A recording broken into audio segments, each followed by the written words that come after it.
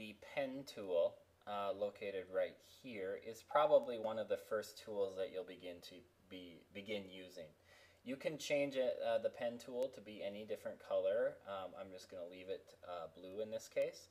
And if you've noticed here, there are actually 4 different presets. For example, if I choose this one, it's a very thin pen tool line. If I go one up, you can see that it's a little thicker. One more up, and it's a little bit more thicker.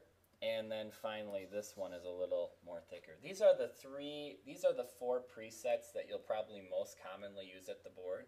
But what you can also do is drag out this slider, and it will tell you the font size here. That this is, for instance, 50. And if you go up to, if you hover here, it'll say 100. This is the font size of 100. So what you can see here is that you have an entire range of pen widths that you can use, and even right here you can actually see that there's a little selector around the pen tool that'll show you exactly how wide the line is. Now what I've done here is I've made a mess of my page. There's different strategies to deal with this. I will just teach you 2 here to begin with. Number 1, I can review this and I can use the select tool and I can highlight all of the different pen strokes. I don't need to highlight all of them, I just need to touch them all at some point. And you can see that they've all been selected.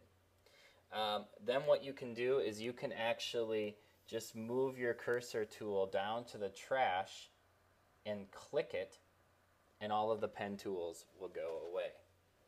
Now, I'm just going to redo it a different way. So instead of redoing the lines, I'm just going to have to select this menu here or this option, this button from the toolbar, which says undo delete objects. This is one of the most commonly used tools I use. I actually can just do undo and all of them will come right back. So anything you delete, you can go back to undo and it will rebuild the page to where you just had it. I can also select all of the objects here, and I can actually just hit this button, which is a delete button. So some people don't like to have the trash located down here because it gets in their way, and they like to have it more simplified. So I made sure that there was a button on the toolbar that just had that and provided the same function. Okay, I'm going to hit undo one more time, and anytime you use the pen tool, they are actually called annotations. And annotations are basically anything you do with the pen tool on the board. They're like the things that you would wipe off of your transparencies back in the day. Okay? And one more tool that you can go to is you can hover over these different tools, and there's one that looks like a spray bottle, which is called the clear tool. What's great about this one is it basically does what your spray bottle ought to do.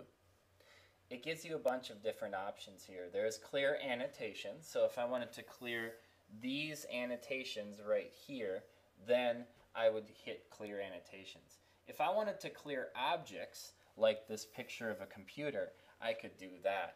If I wanted to clear a grid, a background, or the entire page, I could choose those. But the great thing here is I can just select clear annotations, and all the annotations go away. And I'm left with my page objects, but not the annotations.